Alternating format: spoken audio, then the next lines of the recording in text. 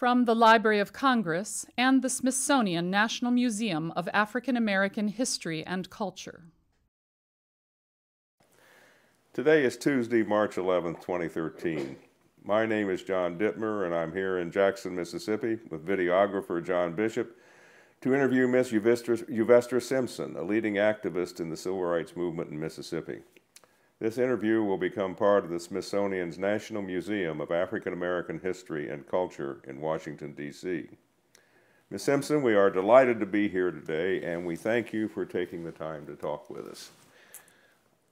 Let's begin by talking about your early life. Where were you born and raised? I was born in the Mississippi Delta in Itabena.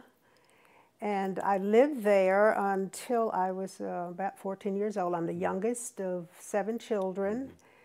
And during part of my parents' earlier marriage, my father was a butcher by trade. But as times changed, part of their lives were spent as sharecroppers. And when they had times that were good, they would leave the plantation and move to and once they moved to Greenwood, and several of my siblings were born when they actually lived in Greenwood. Now my mother is originally from the Mount Bayou area. She was born and lived and grew up until she was 18 on her grandfather's farm. My great-grandfather actually attended college, and I think he must have been in that first generation after Emancipation Proclamation. So he actually went to college. He was a teacher, and he was a minister. He pastored a church, and he owned a farm. And my mother was born, and she grew up there until she met my father. And it's really funny. I have to tell this story if we have a minute to let me digress. My mother once told me how she met my father. It was during revival at my great-grandfather's church. And my great-grandfather owned a car. He actually bought a brand new car. I think it was a Model T. And it was the kind that you had to go at, when you started it, you had to go crank it up. So she had met my father during the course of the revival, and within a few days he had convinced her to elope with him. And she said, well, she was really not sure about it, so she asked God to give her a sign if she wasn't supposed to do that. So they went out, and she had put on 2 of everything, 2 dresses, just doubled up because she knew she was eloping. And they went out and got in the car. And my great-grandfather, she called him Buddy. And she said, Buddy went out to start the car, and he was cranking and cranking, and it wouldn't start. And she said, a brand new car. And she said, that was my sign, and I knew it. But I ignored him anyway. I ignored that sign. And so the next night, the car started, and we eloped. And when my parents got married, they moved to a farm that was owned by a friend of my great-grandfather's. And that's where they set up their life at first. And while they were living on that, this particular man owned a lot of acreage, and he had many tenants on his land. And so my parents rented land from him, and they farmed. And life was good. Until, later on when things changed, and this man lost his land, and my great-grandfather lost his land somehow. And then they had to do sharecropping and other things in order to make a living for a while.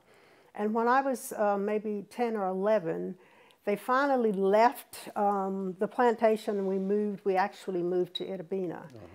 And during those years, my oldest sister, my only sister, got married when I was 9 years old, and she moved to Chicago, and I would spend summers with her. And eventually, now I'm going to talk a little bit about how the school system was set up when I was growing up. Yeah, please do.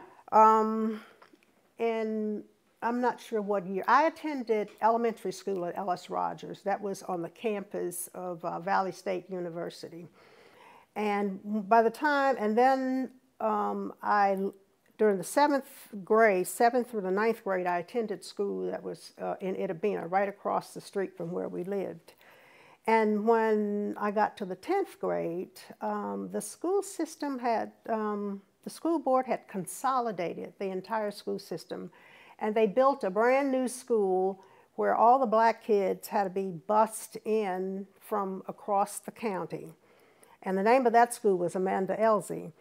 And the problem with that is that, you know, some of the kids, I mean, it took us about maybe 45 minutes to get to school, to an hour. But some of the kids lived in, you know, the far end of the counties, and it took a long time for them to get there.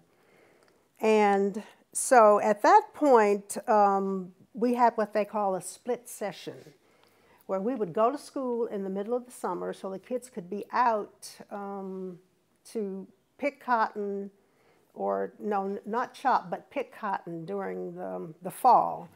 And so I was the last child that my parents were raising, and they were just kind of fed up with, you know, with the way the educational system was working. And so she talked to my older sister, and they decided that I would move to Racine when I was 14. So I moved to Racine to go to high school. I would, yeah, that is, I want to spend some time on that with a contrast. I was very interested in what you were saying. But you grew up in the Mississippi Delta, with somebody called the most southern place on earth. Tell us a little bit about what it was like to be in the Delta. Let me have a sip of water. My parents were like most of the people, most of the other people in my community. They were, you know, economically depressed. It was totally segregated. All the schools were segregated. The neighborhoods were segregated. Most of the people made their living by either sharecropping or hiring themselves out as day workers to go and chop and pick cotton. You know, of course, there were the teachers and the preachers and some shop owners, because everything was totally segregated. You know, it was like a self-sufficient community. We had, you know, dry cleaners, and of course there were lots of churches and beauty parlors and maybe a convenience store or two, because my father later in life, this is after, let me see, I must have been 17 or 18, he opened a convenience store, and he ran that little store. It was actually built right next to the house that they owned. But in the earlier years, it was a very close-knit community where everybody looked out for everybody else. And one of the things, but of course nobody I mean, everybody knew their place. I mean, they knew.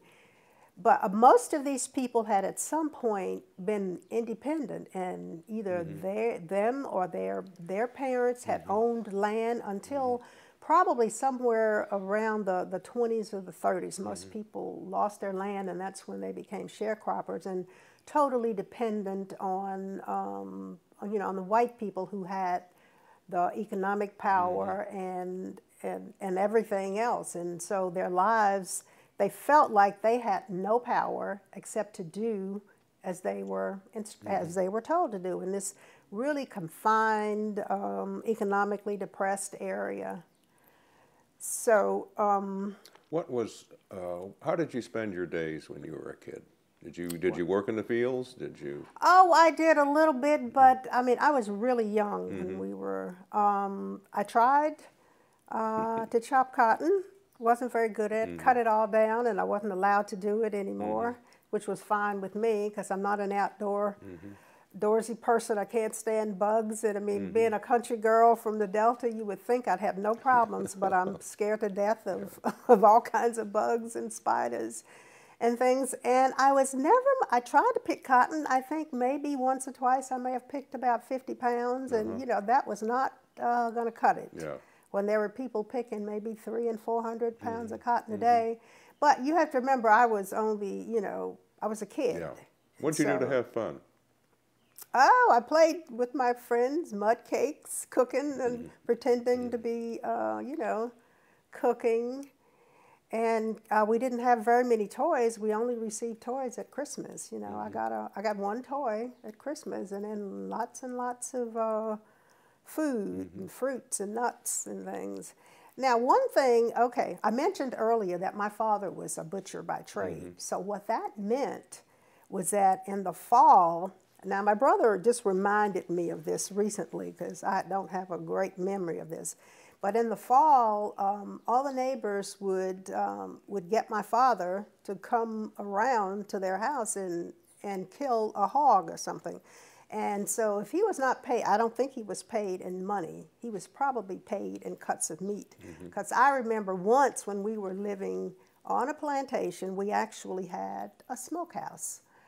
And it was, and once, I mean, we were not allowed in it, but there were, you know, I went in it and it just about scared me to death. I saw all these great big hams hanging up, and my mother made homemade sausages, and so it was just packed full of that kind of stuff. So, and when I was growing up, they also had huge gardens and with all kinds of fresh vegetables, and in the fall, my mother would can or make, you know, dry peas and beans, but there was all kinds of fruits and vegetables. Did your siblings then pitch in with all the work on the? Oh yes, yes, everybody did, and I guess because I was the youngest, I mean, I didn't have to do very much. No. And my sister absolutely hated it. So, and all of them did not like farm. None of them liked farm work.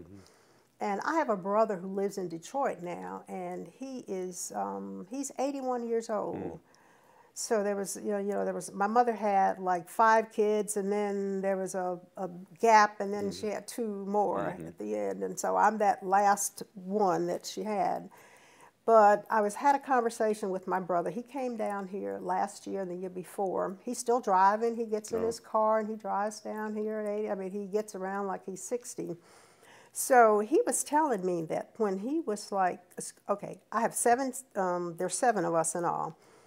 I grew up with 4, with 3 other siblings and myself. So by the time I was 3 years old, my 3 older siblings were gone. They just couldn't take it anymore. They left. And my brother Sylvester, who lives in Detroit, was telling me that when they first left home, that they actually went to live with my grandparents for a while. And my grandparents lived right outside of Itabena in a little community called Berkeley.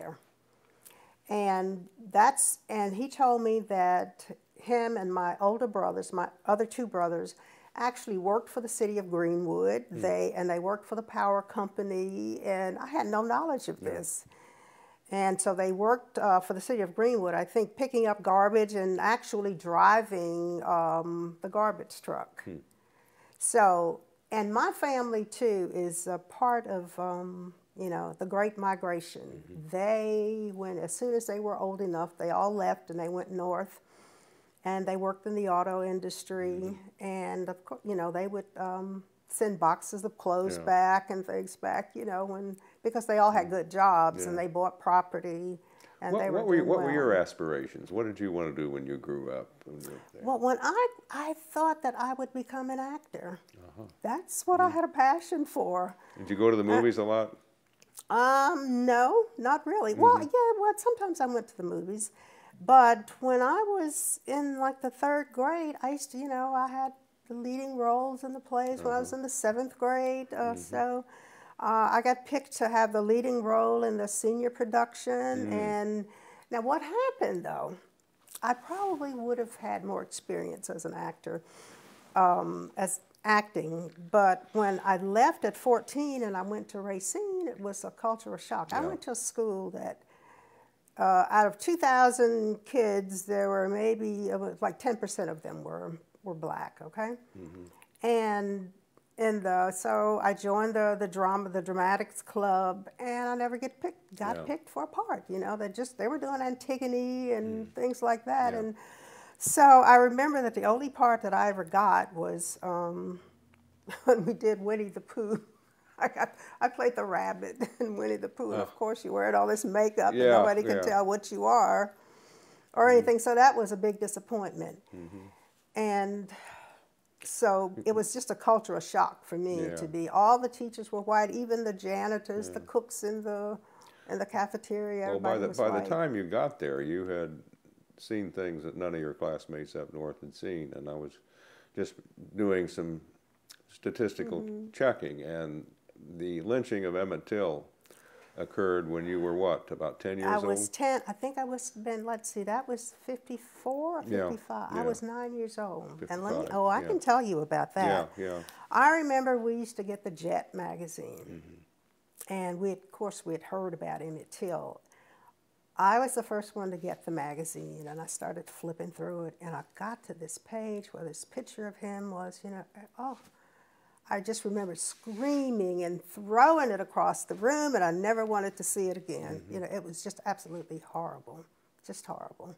This was the bloated corpse that yes. Mamie Till, Emmett's mother, insisted that the coffin be open, and thousands of people filed by in Chicago, and it became one of the most famous photographs. What were your folks? What kind of things do you remember? What they were saying at the time? Did they give you? It seems like every kid seemed like that they would think that, could I be next? Oh, we were all scared because we didn't know what was going to happen. If they could kill, a teenager for, for something that, I mean, as minor as maybe looking at a white woman or trying to talk to her, we just didn't know what would happen. And it was not long after that. It was either the year after, I think, that Reverend George Lee. Yeah, talk about that. He was a friend of your father's. He was a friend of my father's. Yeah. And my father was a member of the NAACP, but it was just, was kept very quiet. Yeah. And my father went to the funeral, and a couple weeks or so after that, a newsletter was sent out, maybe a month after that, a newsletter of his, with pictures of the funeral and all the proceedings and all, was mailed out. And we were still living on a plantation at that point, because I was, 9 years old, 9 or 10. And we were looking through that newsletter trying to see if my father was in some of the pictures. And we could not find a picture of him, and so we just put it aside. And then later, one of us picked it up, and there he was on the front cover of that. Yeah. And just looking down at the casket, and somehow we lost that newsletter. For the sake of the audience, the Reverend George Lee was very active in voting rights at that time and was gunned down, and of course nobody was ever tried or convicted of his crime. The Brown decision, saying that segregated schools were illegal, came out the year before in '54. Do you have any recollection of that, and what? It had no immediate impact in your area, did it? No, it had no immediate impact. I mean, things went on as they had always been. We were still in segregated schools. I think maybe it did have some impact, but not indirectly it was. There was some impact, because that's, right after that is when they built, right at that, the school, the brand new elementary school that I attended, starting in the 3rd grade. Before then, when the first school I went to was in a church. And, where they had 2 teachers, one for the little kids and one for the older students. Yeah, that was the time that Mississippi legislature appropriated money to make separate but equal a fact, thinking they could avoid desegregation. So a lot of schools got built. Not too many laboratories, no libraries with books, but new buildings were built. Want to go to Wisconsin shortly, but tell me about your spiritual life. Was the church an important part of your family's life? The church was very important. I mean, they were, like I said earlier, my parents were like everybody else. They were hardworking, church-going people. You went to church every Sunday, and then Sunday afternoon you were back there for the BTU and whatever else, and then, Bible on Wednesday, Bible study. On Wednesday. I mean, the church was really important, but early on, when my parents lived in the country, they didn't have church in their, the church that they were members of every Sunday, because the minister lived somewhere else. And so he would come every other Sunday to church. But the church was very important in our lives. It was the center of everything, all the social activity, just everything. And that was the only place where people could feel like that they could express themselves and demonstrate their leadership abilities or whatever. My father was a Sunday school teacher, and I remember, you know, once we were living in Urbana, he became like one of the major Sunday school teachers. And my mother would spend Saturdays, because he loved to have his things all demonstrated. She would, using butcher block paper, writing out and drawing his Sunday school lessons so he could demonstrate it on Sundays. So yes, the church was extremely important.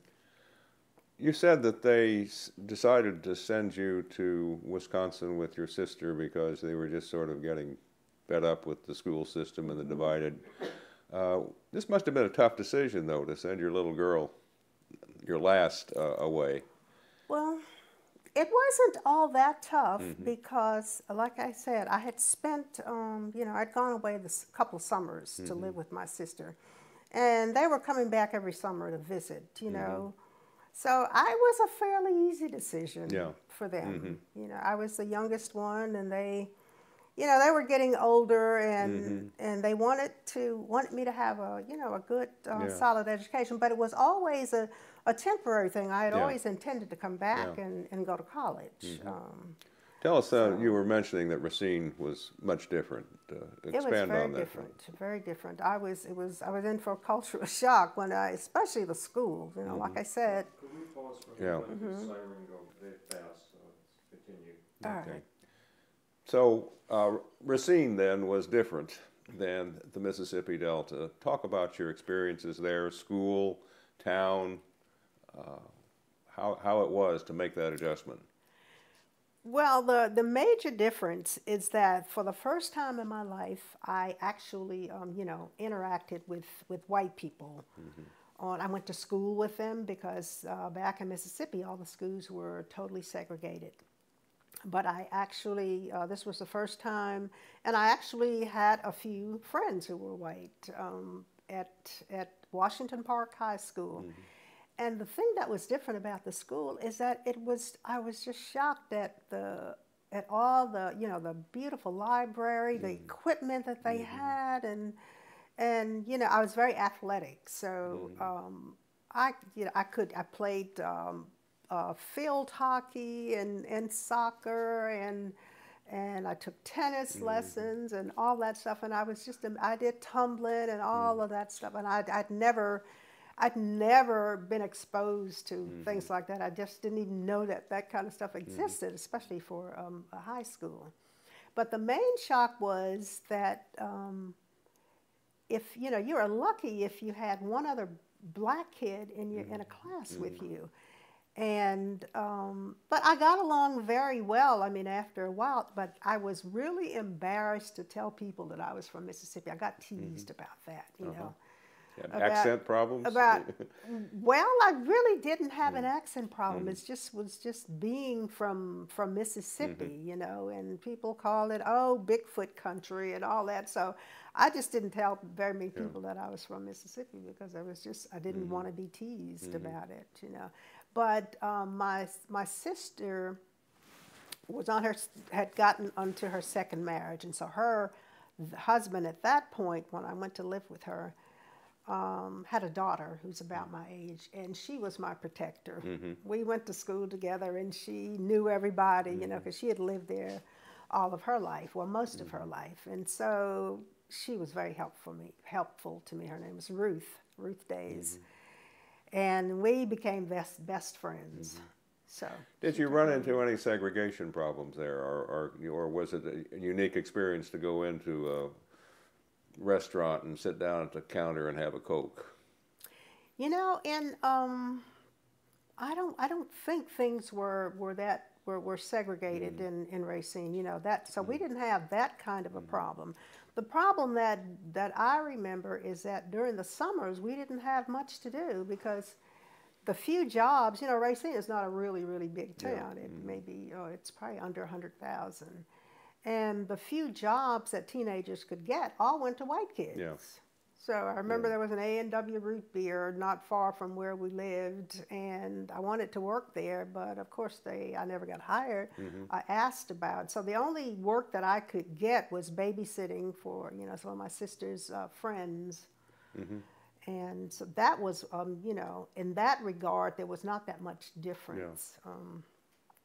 You came back during your senior year. I did. I would have thought you would have graduated up there and then come back. Well, you know, I wanted to go to college, and my parents thought there may, and I'm not even sure about this, but we thought that there may be a problem with my graduating from a school out of the state and wanting to go to a public school, because I was originally going to go to Valley State until after I got involved in the movement and, you know, found out about Tougaloo and all. So they thought that there may be an issue with my graduating from you know, and having an address in Wisconsin and then trying to get into school here. So I came back and finished up my last semester at Amanda Elsie in Greenwood. And that's the school that I originally had started the high school in across the summer. While you were gone, we had a lot going on in Mississippi. You had the Freedom Rides, you had the Tougaloo Sit-In, and you had the Student Nonviolent Coordinating Committee, SNCC, coming into Macomb and then moving up to the Mississippi Delta. So by the time you got back, a whole lot was going on in and around Greenwood, with voter registration campaigns, white violence, police dogs being set loose on demonstrators, the federal government sort of coming in but not really doing much. Tell us what it was like coming back into that and what motivated you to jump in with both feet.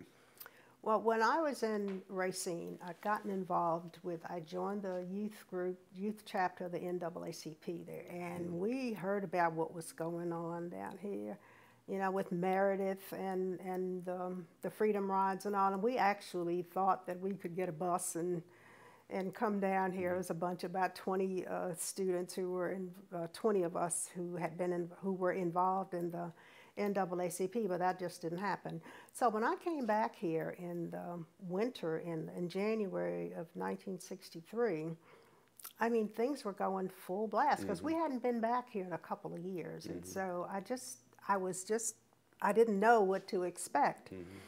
But, I mean, the movement was in full force in Greenwood and in Itabena. And then a friend of mine invited me to attend a mass meeting in Greenwood. And this must have been maybe around a couple of months before I got out of high school.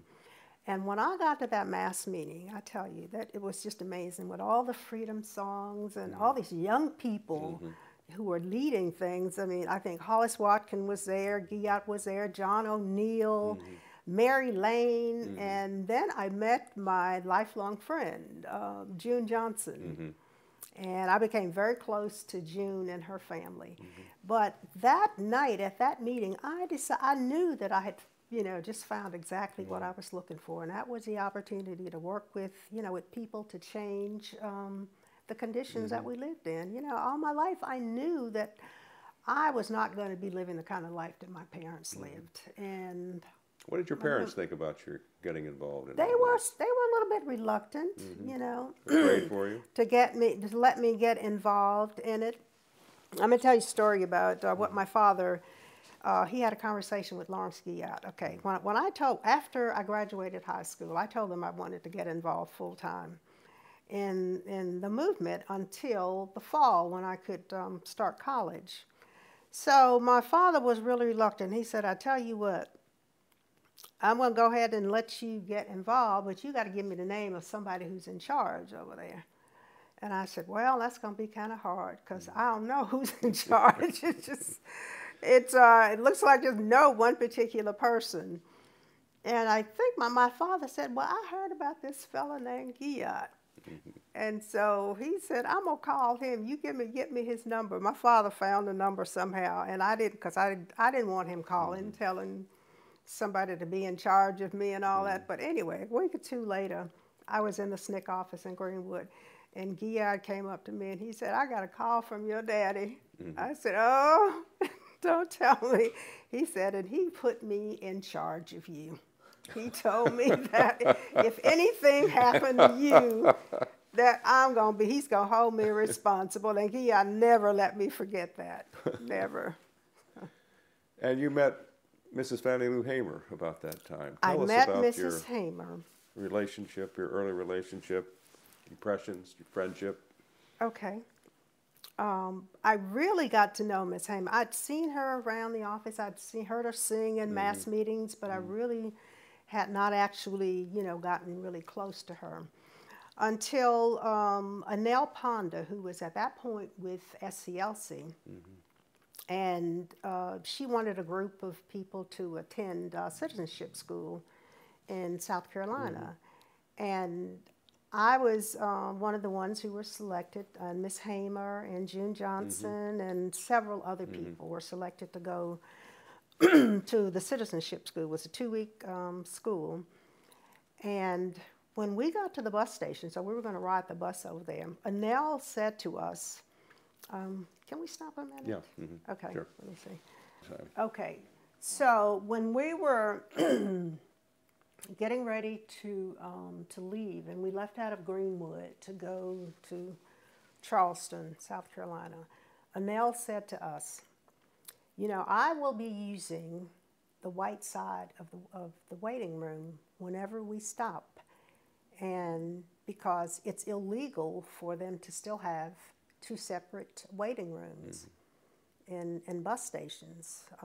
And she said, you don't have to do this because I'm likely to get arrested for doing this, especially when we're in Mississippi. And I'm not saying that you have to do it. I'm just telling you that if you want to, it's your choice, but I will be doing it. And so on the way over there, whenever the bus stopped, we used the waiting room on the white side without any problems.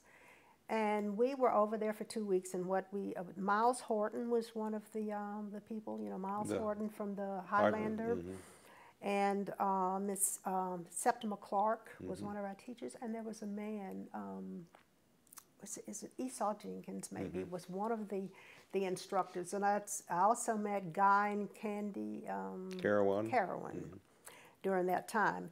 And we just learned all the basics about what it meant to be a citizen, what your rights were, how important it was to vote, and that was just demonstrating your rights as as a citizen of this country, the right to vote, the right to elect people to represent you.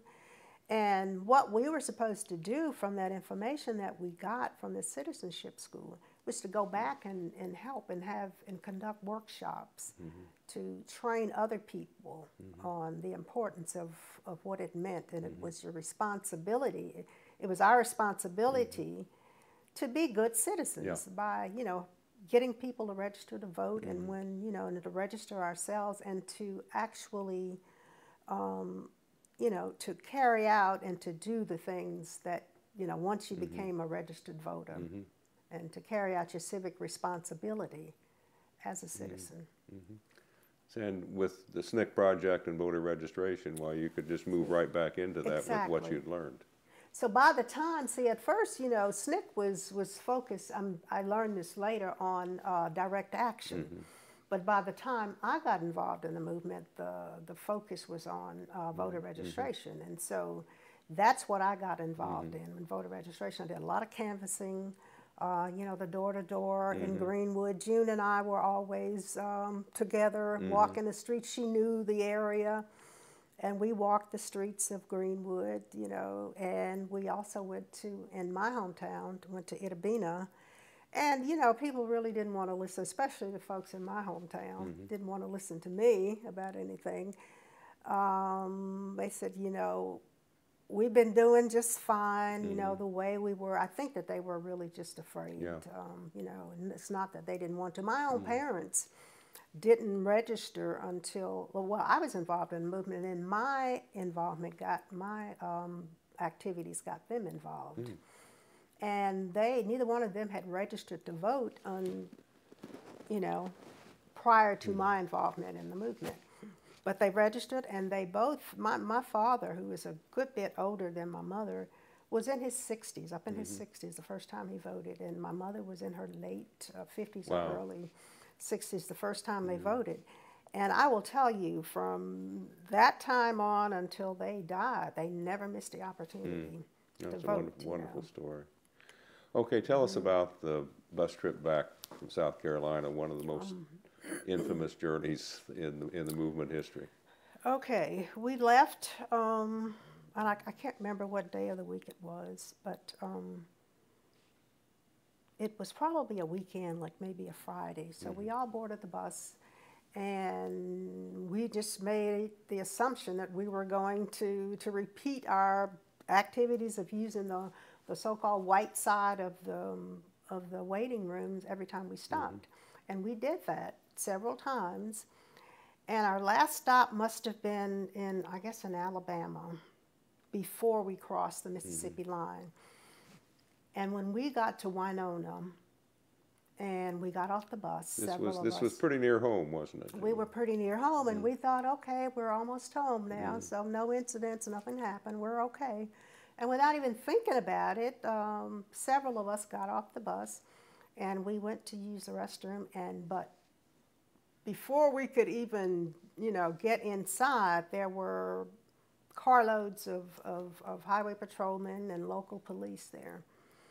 And they ordered us out, and we refused to leave. And so they just grabbed us and threw all of us in the back seat of one car, just piled us in on top of each other. And Mrs. Hamer was one of the people who did not get off the bus initially.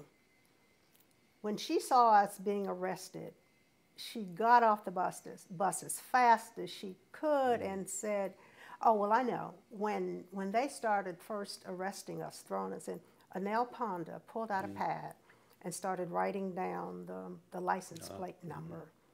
And at that point, they just threw everybody in. And then Ms. Hamer got off the bus and says, what is going on? What are y'all doing? Why are you arresting them? And they threw her into the car, too.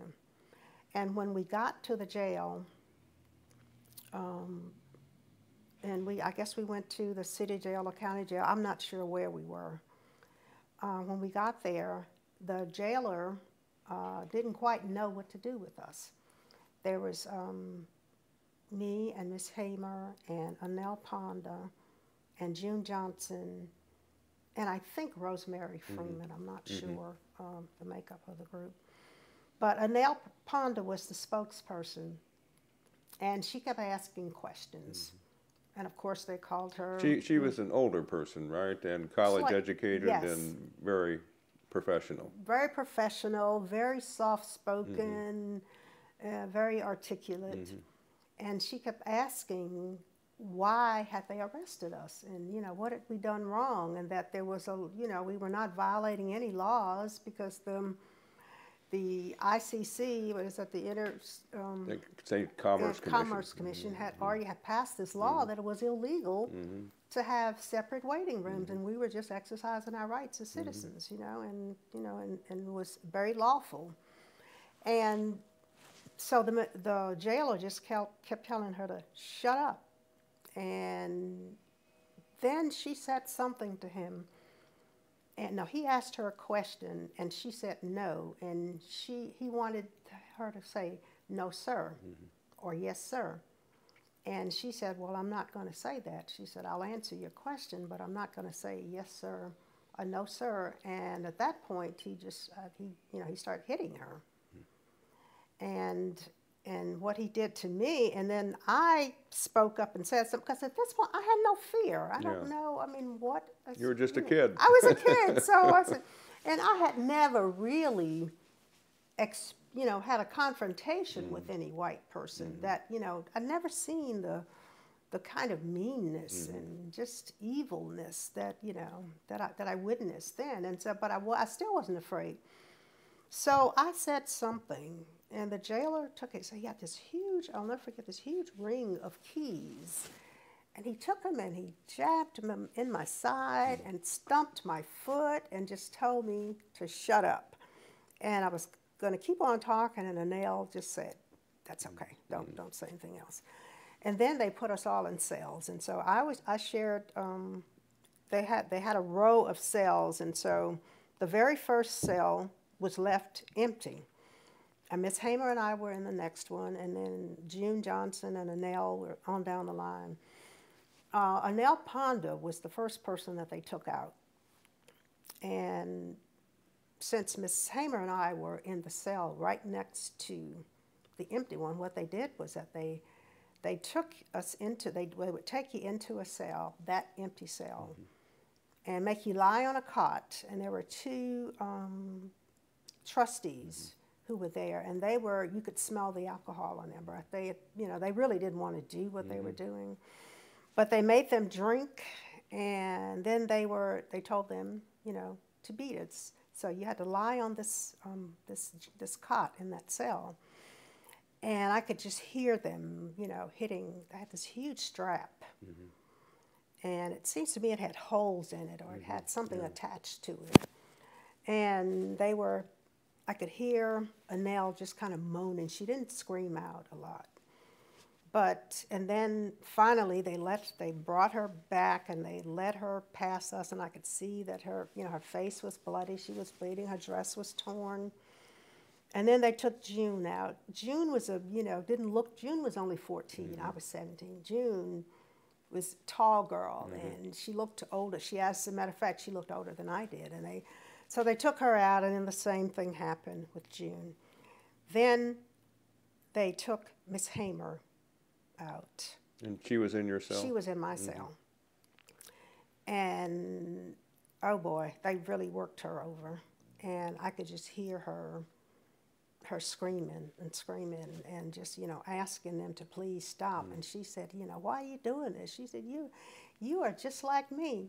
You're black like me, so why are you beating me? And they kept going at it, and finally they brought her back. And then they took me out and took me to that cell.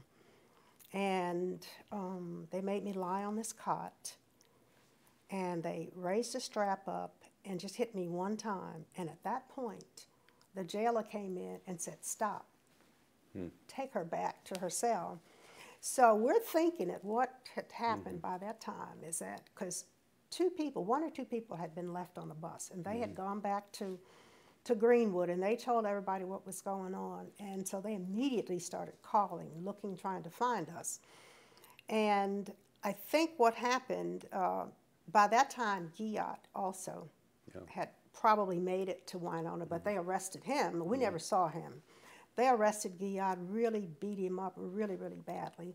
And, I didn't think about this until later. I said, I wonder if one of the reasons that Guyot was so adamant, I mean, he was that kind of a person anyway, he had promised my father that nothing would happen to me. Yes. And so he says, oh my God, I got to get that girl. It'd be worse to face your father than the sheriff. I know. So Guyot was beaten, and so they brought me back to the cell with Miss Hamer. By this time, I'm thinking it must have been Sunday. It was Sunday night, and Miss Hamer was in such pain. Her hands were all black and blue and swollen, and her buttocks was all swollen and hard, and she developed a fever. And the only thing I had was a washcloth, and we had a sink there with, I kept putting cold water on it, and and putting it on her forehead, trying to bring her fever down. And we didn't get any sleep, of course, that night. And so what we did do, we decided, when she calmed down a bit and the pain wasn't so bad, we decided that we would sing some songs. And Miss Hamer, that's news to me. I didn't know that. We did. We decided to sing a bit, and we did just a few songs. We didn't sing all night, but we did it quietly, for ourselves. And one of Miss Hamer's, of course, her signature song is "This Little Light of Mine." We didn't, but she wanted to do the gospel songs, and one of her favorite songs, her gospel songs, is if I can remember the name of it, "Walk with Me." And we did that one, and it was just powerful, and that calmed her down, and it was like, walk with me, Lord, please. This is going to make me cry. So It's okay. So I'll stop. Okay. It's... Okay. Can we stop on that? SNCC knew that you were there. They had people calling the jail, lawyers calling the jail, and did that have an impact on how you were treated from that time on? Well, I think it did, because there were no more beatings, and we were roused one night, and we didn't know, they talked about moving us, because I think that they thought that people knew where we were, and they weren't quite ready to let us go. So they talked about moving us in the middle of the night, and we decided, Nell decided, that we were not going to go anywhere. We were really going to just, because we didn't want to be taken out somewhere in the middle of the night and, you know, and disappear forever. So Nell was really very outspoken at that point and told them that, you know, that we're not going anywhere, you're not going to take us anywhere. And so they decided not to do that, and they put us back in our cells. And I'm telling you, I don't remember much of what happened after.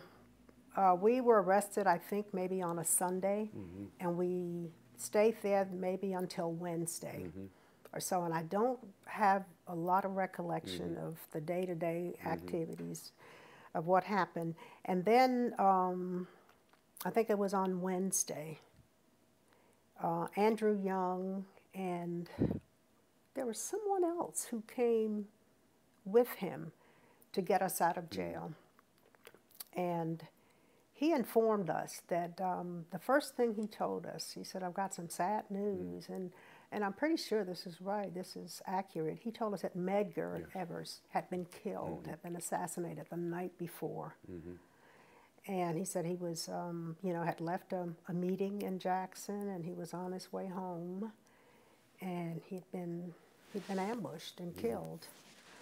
And so, you know, the joy of getting out was just totally overshadowed. I really didn't know Medgar. I knew who he was, you know, but it was just a sad, sad day.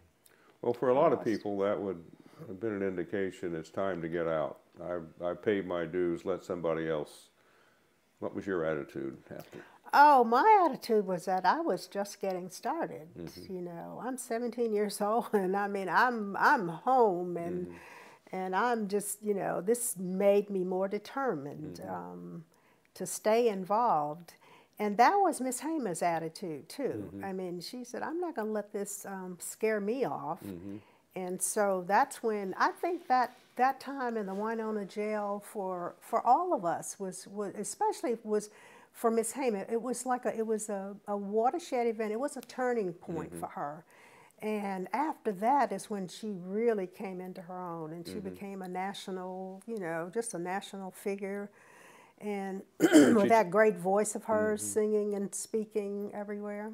And she told the story of Winona at the Democratic National Convention a year later with an audience of millions. Right. And it was the dramatic point of the entire convention.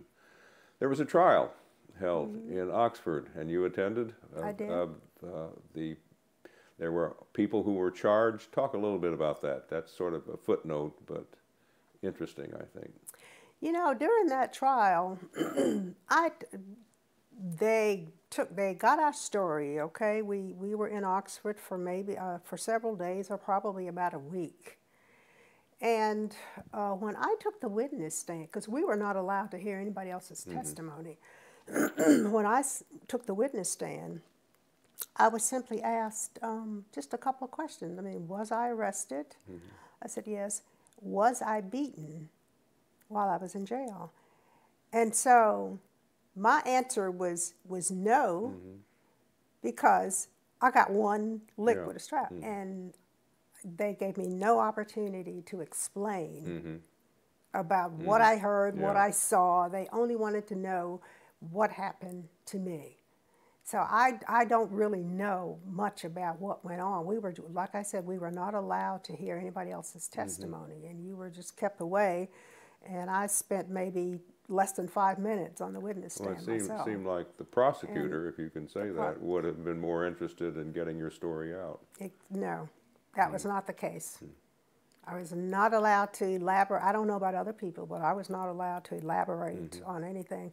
And I think they seized on the, when I said no, I was not, I mean, I don't call, look, when I heard what happened to the other people and the length of time they were beaten, what I got, I thought was the least of it. And so, but I'd never had the opportunity to explain that, you know. Things were starting to happen rapidly in Mississippi then. In the fall of 1964, COFO, which was the umbrella organization of SNCC and CORE and local NAACP and other local groups operating under the COFO banner, decided to have a freedom vote to dramatize to the country that blacks would vote if given the opportunity. Tell us about that campaign and your involvement in it. Well, you know, I think it had been a long-held belief that, you know, the black people didn't want to have anything to do with politics, and we wouldn't vote even if we were given the opportunity to vote. But that campaign was, I mean, just proved everything that the power structure was saying about what black people wanted and what we would do. I got involved in it, and one of the things that I did, though, I mean, as a result of my citizenship training, and I had other training too. I know I went to Clarksdale and I went to another place, and I actually did mock, you know, precinct workshops, you know, dramatizing what could possibly happen. At this point, I'm 18 years old, and I remember Aaron Henry arranged for me to come to his church. He was the candidate for governor on the ticket. Yeah, and we held workshops at his church, and there was another woman whose house I stayed at, Miss Piggy. And it was just a lot of fun conducting those workshops, and you know, people just got really, really involved in their roles and all. And what I know, I mean, the results of it is that there was just a huge turnout, that people voted. You know, of course, it didn't really, we couldn't really actually vote because people weren't registered, but that showed that people had a lot of interest in politics and being able to exercise their right as citizens. So all this happened. There was some publicity nationally, not a whole lot. But a lot of the publicity was devoted to a group of white college students who came down from Yale and Stanford to assist in that campaign. And although the SNCC had been active in Mississippi for several years now, why the white supremacists were still in control, you now had a revived Ku Klux Klan that was beginning to move, and the federal government was not very helpful. So you had discussions in SNCC, in COFO, about maybe having a summer project where you invite hundreds of people down from the north to work in local communities, in part to dramatize the plight of blacks in Mississippi, but also maybe to force the federal government to take action. Were you part of those discussions, because they became rather heated at times? Well, I tell you what, I was not, you know, I'm 17 years old, and I didn't do a lot of talking. I was there at the meetings, and you know, I basically agreed with what many people were saying, because the logic of it was that, you know, if the federal government didn't seem to care much about what happened to black people. We were still being killed and still being denied the right to vote. But if we brought down these, you know, the children of affluent people from different parts of the country, and if they received the same kind of treatment that we had been getting, then, you know, the whole country is going to pay attention. And that is exactly what happened. You know, when they started being arrested and beaten and killed, I remember that I was a part of the. I did go to Oxford for the summer orientation. Okay, tell us about that. That's a very interesting time. Well, unfortunately, I mean, again, my mother took sick when I was there. I left after a day. Oh, I see. had to come back home. But and you were there the after first a day week? or two, I was there. I left after a couple of days, 2 or 3 days or so. Yes, and there were workshops, you know, demonstrating to people what could possibly happen to you and demonstrating the nonviolent techniques of how to protect yourself. You know, if things happen, and they were, you know, of course they were dramatized and they were like, you know, overdone. Yeah. To give people a sense of what could possibly happen and what you had to do in case these things happen, because they could actually get to the point where you could be beaten and worse, killed. And before I left, though, we got word that that James Chaney and Michael Schwerner and Andrew Goodman. I had not met Andrew because he was one of the summer volunteers going down.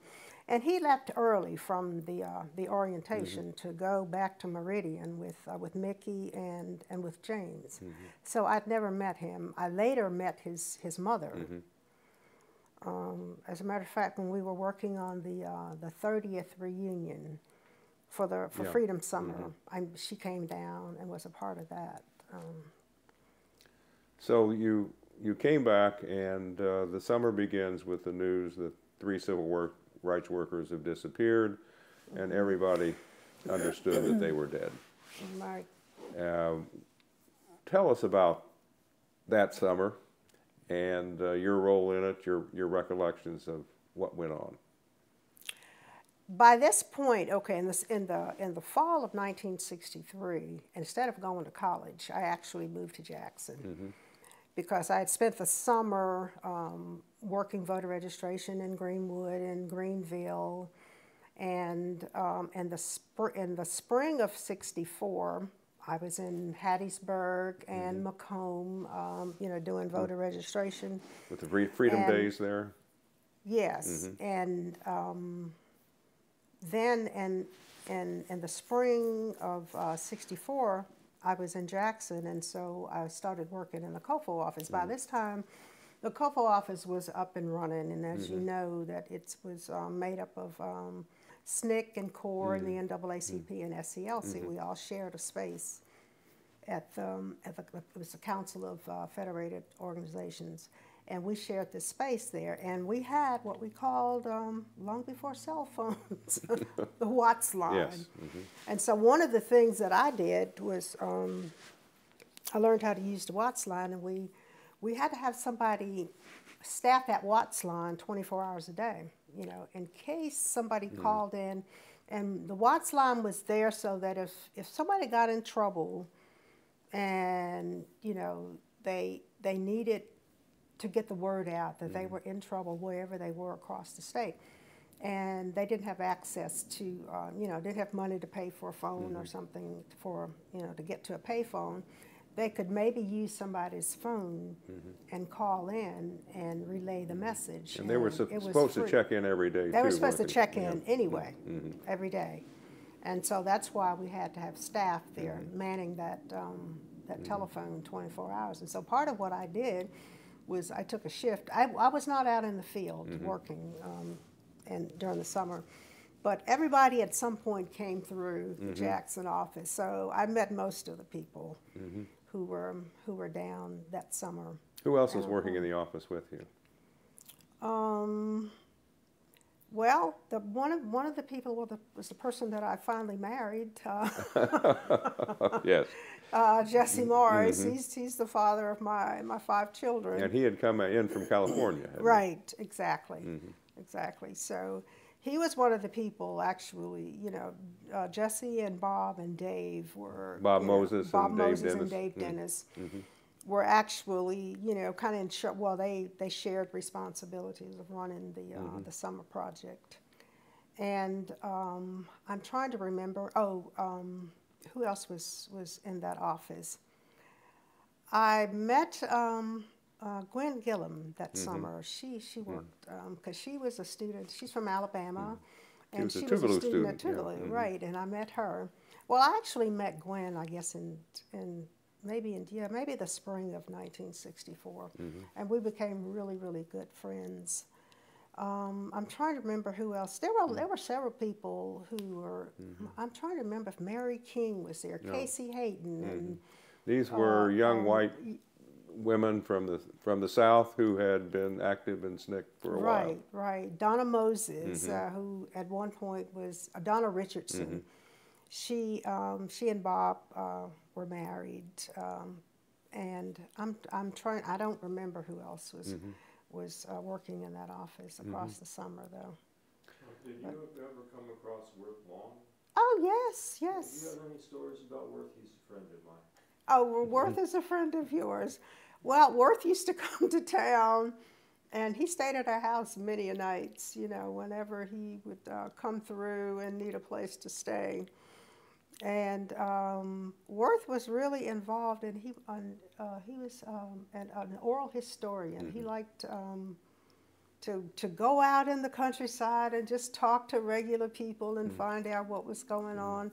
And I remember later he was instrumental in getting the Blues Festival up in the Delta Blues Festival, and he arranged a lot of the documentation for the Blues Festival. So he was kind of a folklorist, and that's what I remember about Worth. And I saw him recently at, and I was just surprised to see him because I knew Worth had been sick, but I saw him at the COFO office. There was something going on just a few months ago, I believe, and so it was really good to see him. I talked to him, and he said he's been feeling better the last year or so. Yeah, so it was really good to see him up and about, you know. Anything stand out in the summer? Incidents, things you were involved in, violence? Well, there was always, there's, you know, violence all over the state being reported. And I'm trying to remember, this has been 50 years ago, John, and I'm trying to remember details. If you want to ask there was me something. about Well, there was specific something things. that I came across about. You were going to a movie at the Lamar Theater or downtown, and. Oh, really? Yeah. No, What did I go to see? Oh, it was something, and a young man was West Side Story. Oh, or yes, something, yeah. I think. Oh my! I don't remember the details of and that. somebody, but I do. one of your friends at the meeting at the movie was taken out and beaten and put in jail. Yeah. I'm sorry, I just Well, don't maybe remember that. maybe somebody has made that up, but I don't know. It could have happened. It could have happened. Yeah. But I do remember going to the movie theater. Yeah. And at that time, you know, integration was just you know, beginning to take hold, and it was still kind of a, you know. Well, in Greenwood, of course, they had the McGee brothers. You know, they were integrating theaters and getting beaten up and all kinds of incidents. One of the major things to come out of the Summer Project, or Freedom Summer, was the challenge of the Mississippi Freedom Democratic Party, which was challenging the legitimacy of the regular segregationist delegation at the National Convention in Atlantic City. Talk a little bit about FDP and your relation to it and your thoughts. The Mississippi Freedom Democratic Party. Well, as everybody knows by now, if black people couldn't vote, they couldn't participate in the democratic process. And so the Democratic Party from Mississippi was almost always an all-white delegation. And the Freedom Democratic Party was formed, and it was made up of a cross-section of individuals, you know, to kind of reflect the makeup of the state. And when we went to Atlantic City, I was not actually, you know, an official part of the delegation, but I went along. I took a bus, and I think Ms. Hamer was on that bus, and I remember. We'll talk about your experience there. Okay. I didn't know that you were there. Oh, I actually went. So yes, we rode a bus up to Atlantic City, And when we got there, of course we couldn't go in. We spent most of our time, you know, just outside the convention center there. But I remember that when a few people were allowed in, then we would share the badges, and so to allow as many people as possible. Yeah. Only a few could go in at a time. So the badges were shared, and I got a chance to go in for just a few minutes. And we heard about Miss Hamer's testimony and what President Johnson did, you know, when she was giving that really, really powerful testimony. Called a press conference Called to a get her press off the air. conference to get her off the air. But most of our time was just spent, you know, just being there and being outside, being on the boardwalk, and sometimes singing freedom songs and just giving our support. Were you talking to people, or was it mainly members of the delegation that were talking to others? It was mainly members of the delegation. What was the mood there? Was there, for a time after Mrs. Hamer's emotional testimony, did you think you're going to win? We thought so. We thought so, but you know, then these factions developed. You know, of course, there were people who wanted to accept the compromise, which was 2 seats at large. At large, 2 seats, and Miss Hamer and I think Unita Blackwell and maybe Victoria Gray, and these women, these, you know, said no, we don't want 2 seats. I mean, Miss Hamer said, you know, we don't need 2 seats. All of us are tired, you know. So she was against accepting the compromise, and there were a couple people who, well, not a couple, there were a lot of people who wanted to accept the compromise, and so at that point, I think a rift developed between mostly the rural, you know, activists who had been, you know, down in the trenches, really working for, and they were working for more than just a compromise. You know, they didn't think it was fair, didn't think it was the right thing to do, to seat an all-white delegation and just offer the Democrats who had a composition that was more of what the state was made up of. So, what was it like on the bus coming back? Were you depressed? Did you think you'd made your point? Were you eager to get back in the field? Oh, I was eager to get back. At this point, let's see, this is 1964.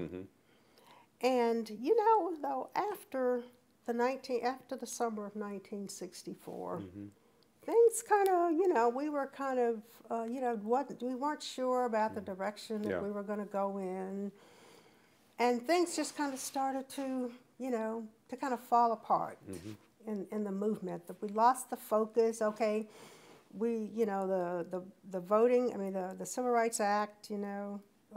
I think at that point it was passed. Okay, and then the following year, though, the Voting Rights Act was passed. So it's September of '64. What are you doing? I decided it was time for me to go ahead and go to college, and so I enrolled in Tougaloo College along with several other people: Gwen Gillen, Hollis Watkins, MacArthur Cotton, and a bunch of other people. We were in a work-study program. So our tuition was paid, you know. And so your focus then shifted more to education after that. It shifted to education. And tell us something about Tougaloo when you were there. Well, let me tell you, I first heard about Tougaloo. I had no idea what Tougaloo was because I was away from here, so I didn't know anything about the colleges. I knew about Valley because that's where I'm from, Valley State University. But then one day we had a career day at Amanda Elsie. That's a school that, now that was a consolidated school that I went to that was right outside of Greenwood. And we had a representative from several colleges, and Tougaloo College was one of the places. And the man was he was a foreigner. He was a black man, but he spoke French, and he had this wonderful accent. Yeah. And he talked about Tougaloo in such glowing terms that. But you know what? I had heard about Tougaloo College. I forgot, because I meant to tell you this. When I was growing up, I heard a lot about my great-grandfather from my mother. She said it's in the family that he went to Tougaloo College. Oh, really? Yes. I've got a picture of my great-grandmother upstairs. And on the back of it, my mother was always fond of writing stuff on the back of pictures. She's got written down, I'll show it to you when we're done. Professor, she called it Professor Jeff Davis, can you believe it? Pearson. Yeah. And she said he went to Tougaloo College, and she lists his wife, Georgia. That's the picture of my great-grandmother. And all of their children, which one of his children was my grandmother, his daughter, Bertha Pearson. And what he did was that he educated, now I also have some great uncles who went to college, okay? One was an accountant, and one did something else. That's very unusual. Very unusual, but you have to remember the times. This was like that first and second generation. This was during Reconstruction. Yeah, when there were possibilities, Yes. And so they were educated, and they owned land and everything. And it was that generation, my mother's generation, after that, they'd lost everything and went back to that system, went into that system, the Jim Crow and the sharecropping and all that. And my mother just was, when she grew up, she was very sheltered from the racism and whatever, and then she married my father, and she got thrown into this world that she knew nothing about, But anyway, where were we? I was talking about something else. Well, we were talking about being at Tougaloo. And, being at Tougaloo. What it was like in 64, 65. Well, in 1964, Tougaloo is a really different place from that. Tougaloo had this history, of being this oasis it had for the movement. Private school? Private school, small private school, and it was, it had the reputation of really educating people and turning out people who would go on to be lawyers and doctors and whatever. And I wanted so badly to go to Tougaloo. I just didn't think my parents could afford to send me. But then, after being involved in the movement, someone arranged for scholarships for those of us who wanted to go. And so maybe 10 of us actually started to Tougaloo. So I went to Tougaloo, but then I got married the following, early in 65, I got married. And I started having children, so I went to Tougaloo for 2 years, and a summer. And what was it like? Here you were all hardened movement veterans, and you're at a school with a bunch of kids who, most of whom have not. It was really difficult to settle down and to get involved, to try to get involved in campus life. As a matter of fact, I never really did. I just felt so removed from that. I mean, I went to my classes and I did what I had to do in terms of my studies, but I didn't get involved much in the campus life, which was, except for, I made a few friends. Okay. So it was really hard to make the transition from having been involved in the movement. I mean, I went to the March on Washington, right? I'd met Martin Luther King, Stokely Carmichael, and all these people who had been involved in the movement. It was just a wonderful, exhilarating, exciting time. And then to leave that and to come back and to move into a whole nother world, the academic world, when most of the students there, the girls, were trying to get into sororities and the boys a fraternity. I never did get involved in that. I just didn't see the point of it. And so it just happened at a time in my life when I had no interest in doing that. I'm not saying that it's a bad thing. It's just that it was just something that I didn't want to do after having, been involved in the movement. So it was a good experience. I made some lifelong friends at Tougaloo. Like Tougaloo was like a family, a community in itself, right? What professors do you remember? Oh gosh, I remember. Oh my goodness, Dr. Naomi Townsend. Oh, the great Dr. Naomi Townsend. I was in her class, and she had an upper level. I don't know how I got into that English class, right? And boy, she was strict. At that point, girls could not wear pants to her class. I didn't know that. So I wear pants all the time, right? I mean, my uniform was jeans for the last couple of years. And you could wear pants to chapel. We had to go to chapel, once a week.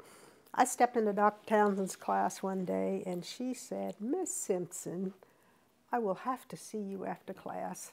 And everybody started looking at me. They knew what was coming, right? Yeah. And so she blessed me up and down about, "You do not come to my class with slacks on." Okay, Dr. Townsend. And then I had cut my hair, and I was wearing an afro. And she said, "And another thing, why do y'all have to wear your hair like that? Can't you just, I mean, you're on a college campus now. Can't you do better than that?" And of course, I ignored her. That was early on. There were not many afros in 64, not many 65. afros in 64. And then on top of that, I used to ride a motorcycle to school, a tiny little white Honda motorcycle, because I lived in Jackson for part of that time. And it's 6 miles out. Exactly. So I tell you, there was some notoriety there among the all the movement people.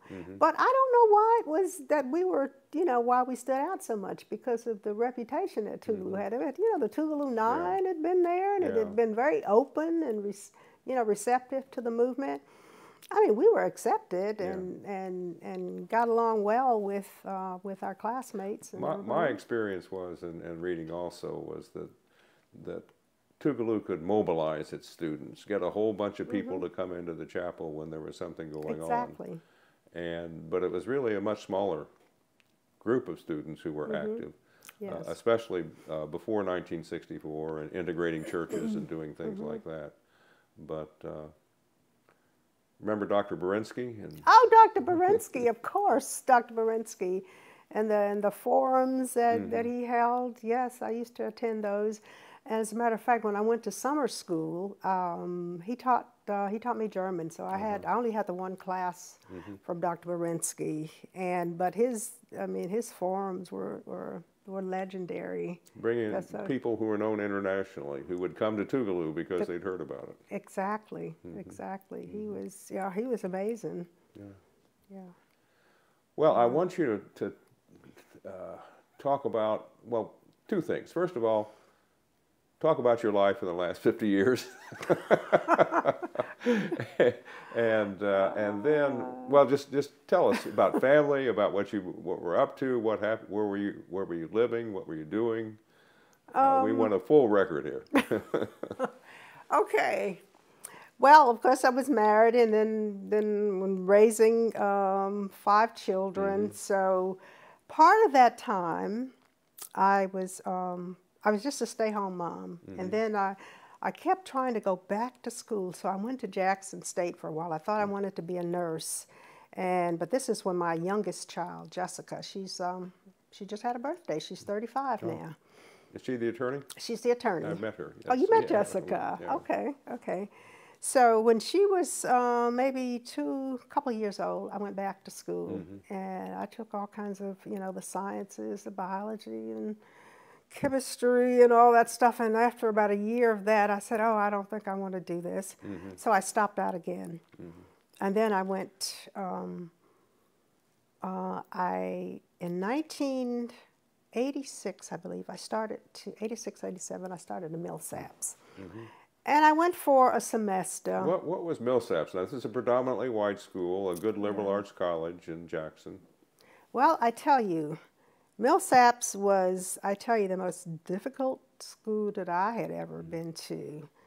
But I did better at Millsaps than I did anywhere. Oh. I was practically a straight A student. wow. You know, I was going part-time, but the last year that I was there, I was a full-time student and working full-time and raising children, and I did really, really well at Mill. I had some really good professors. Mr. Bavender. Yeah. Oh, did you know him? Yeah. Oh my gosh, he was just the most amazing man, and he liked me. So he took extra time with me. I was, you know, at this point I'm in my 40s, right? Yeah. You know. So I really liked Mr. Bavender, and I had other teachers too that I liked at Millsaps. But Millsaps was really, really, it was very challenging for me. But I enjoyed my time at Millsaps, and I finally graduated from it. I stopped, and then I went back, and so that last time I was there, I was going full time. Must have been one of the old students there. Oh, I was, and I was right in there with these young kids, and I was holding my own. And the students who were younger would say, you know, well, you don't have anything to do. You just, you know, you're just here taking a class or two. And I had to correct them. No, I'm full-time. I'm working full-time. I'm raising children. So don't ever tell me I don't have anything to do but study, you know. Where were you working? I was working for a time. I worked, okay, when I started out, the very first job I had was I was a legal secretary for the large committee for civil rights under law. I got my training for that when, I don't know if you've ever heard of MDTA, the Manpower Training and Development Act. Yeah, okay. Great Society program. Yes, exactly. So Hines Community College got funded for one of those programs, and they had a stenography class that a school, and we went to that class for a whole year, 5 days a week, 8 hours a day to prepare us. And so the first job that I got was as a legal secretary when I got out of that for the Lawyers Committee. And after that, I went to work for Head Start. In Jackson? In Jackson. Well, Friends of Children of Mississippi is the one I got involved in. It was after the CDGM business, you know, Friends of Children of Mississippi was formed. And I went to, and the director of that was an old SNCC person, Fred Mangrum at the time. Yes. You remember, you know know Fred? I knew Fred. Okay, at the time that I was involved there. And then later I was an office manager at Voice of Calvary's health clinic. Because I moved to, Jesse and I moved our kids to the country. We lived in Simpson County for about 4 years. And so I worked at a health clinic in Mendenhall, kind of running that health clinic for a while, till I moved back to Jackson. And then after that, I went to college, and then I also worked at Delta State University for a while. This is about in the late 90s in Cleveland, Mississippi. I was a program administrator then. We had 3 AmeriCorps programs, and so I was one of the people who was running those 3 programs. But also during that time, I met Les, and I got a divorce, and so I met Les, and then we were together. We got married. We've been married for 15 years. But prior to that, you know, a year or two before that, I was working with him in his business. He had a consulting business that managed federal and state contracts. And we also did work with the Kellogg Foundation. And one of the things that we did, we were community coaches.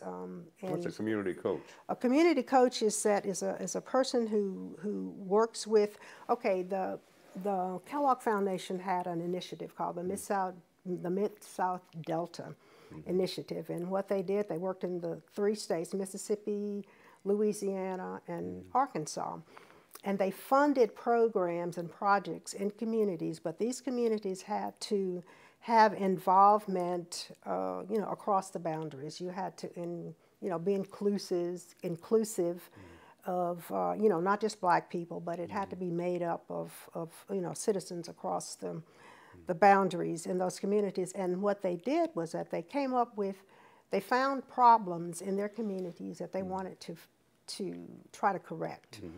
And they would write a proposal and get it funded, and they could have like maybe $100,000 or something to get some of those initiatives worked on.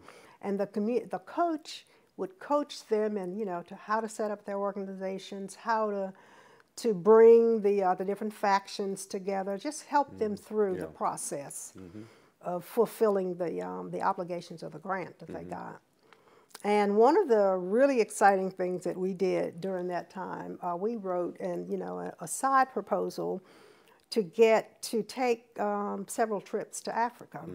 We took some of the participants in these organizations we took three trips. As a matter of fact, we went to Ghana for a 2-week period, and we took a mixed group, the young people and old people, and then we went to Senegal and the Gambia once. And on that particular trip, Mrs. Lily Ayers, who was at that point 75 years old, and she had always wanted to go to Africa, she was on that trip with us, and she was a trooper. She was absolutely amazing. Miss Ayers is the widow of Jake Ayers, who was an activist, and he was instrumental in that Ayers case that's still being played out right now.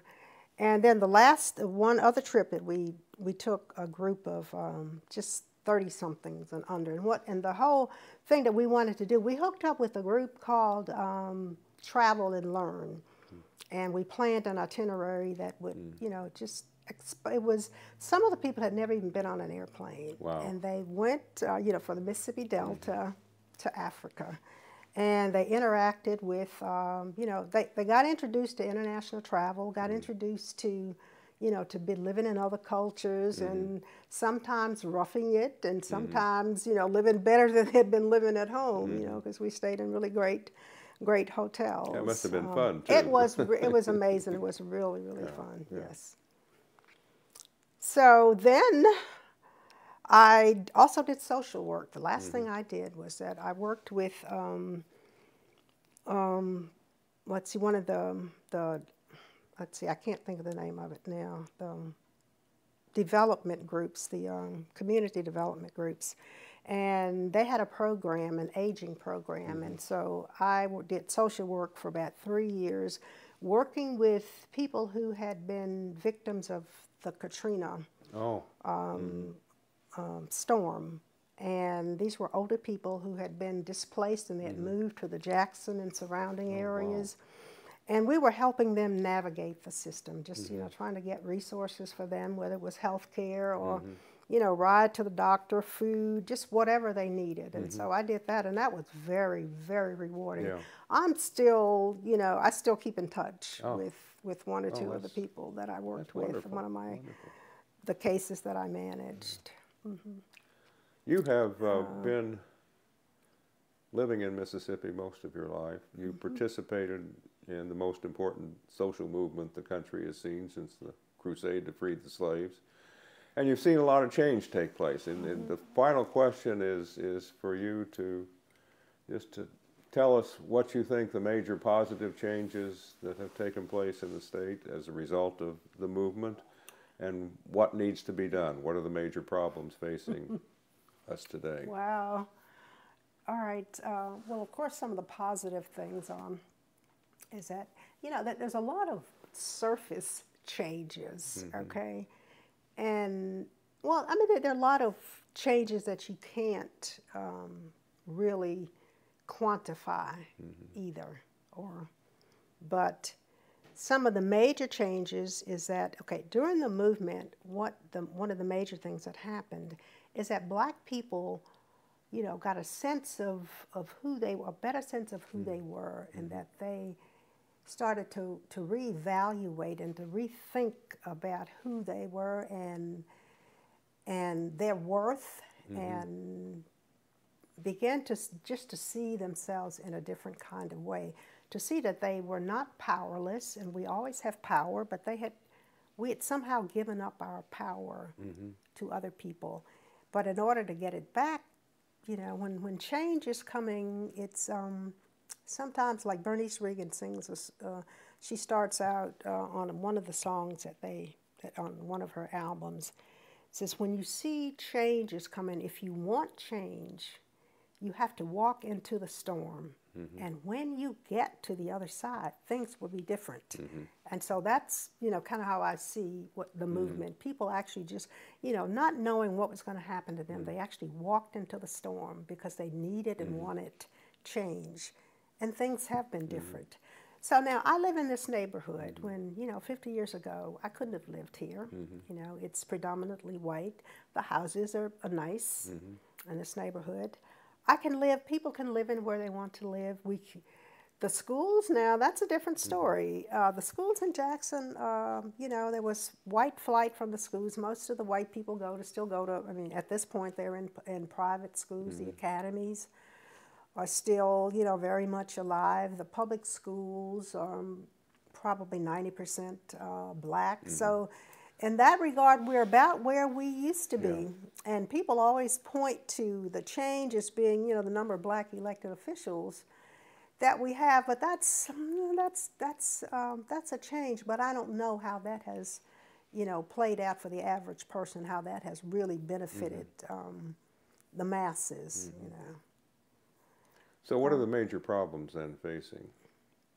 The major problems are still, I mean, you know, crime. I'm just looking at our area here. There's lots of crime. There's, the school system is in Jackson and some of the surrounding areas not very good. And so they're, you know, we're trying to work on that. And as it happened, you know, we have a lot of black elected officials. You know, we have a black mayor. We have the school board is mostly black. We have our city council is predominantly black. But what has happened is that, you know, economically, the power structure hasn't really changed all that much, you know. All the major businesses are still owned by white people, and a lot of them have moved out of the Jackson area, out of the city of Jackson, and into Madison County and Rankin County.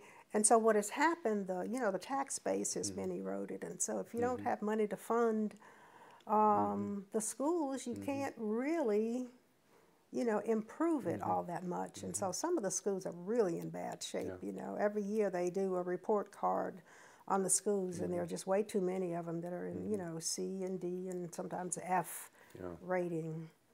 So we still have a lot of work to do, and I think most of it is on education. And trying to control crime in this area. You know, there's hardly a week that goes by that and it's mostly in this, you know, black on black crime, but some young black man has not shot or, you know, or killed another one. And when I was a kid growing up, that kind of stuff was so, I remember one case of a black man killing another one, just one, the whole time that I was growing up, and it was so traumatic that I had nightmares about it. And I only knew one of the men, and I knew the one who got killed.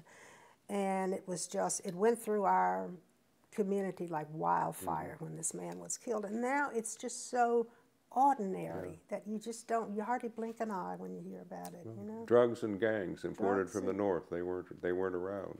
Exactly, exactly. Nobody knew anything about that kind of stuff. Your children grew up in that time of transition. This is the final question. Talk about your kids, what they're doing. Okay, let me start with my oldest one. His name is Earl. He owns a small construction business, so he's, you know, he works for himself. He has a small crew. Sometimes it's 10 people, depending on the jobs that he gets, and sometimes it's 4 or 5, you know. So he lives in Madison, but, you know, his business is in this area. My next son is Orlando. He's a fireman. And so that's the major thing that he does. Well, Earl is married. He has 4 children. Orlando is also married. He has 3. And my next son is Omar, and he has a couple of kids. He's not married. And he is an IT specialist. And his job was bought by another, I mean, his company was sold to another company, so he lost his job 3 years ago, and at that point he decided that he would go back to school. I mean, he has a degree in political science. He went to Rollins College. Orlando went to Alcorn College. Earl went to 2 years at Hines Community College. And Omar decided that he would go back and get a degree in computer engineering. So he's getting close to finishing that up. He's at Jackson State. And then the next one is T. Of course, you know T, and she has a doctorate, and she's teaching at the Ohio State University. And then my youngest has a book coming out. Has a book coming out, hopefully within the next year or so. And my youngest child is Jessica, and she's an attorney. She went to she graduated law school in Michigan, and she's been an practicing attorney now for I think 7 years or so. She worked for a local law firm here in Jackson, and that's it. Euvester Simpson, thank you very much for inviting us in. This has been a wonderful time for me, and I'm sure that the people at the museum and the many people who are going to be viewing this will share my sympathy. Well, thank John, you again. thank you. It was so good to see you. Yes, it is. It's, even in this setting. In this setting, and you know. This has been a presentation of the Library of Congress and the Smithsonian National Museum of African American History and Culture.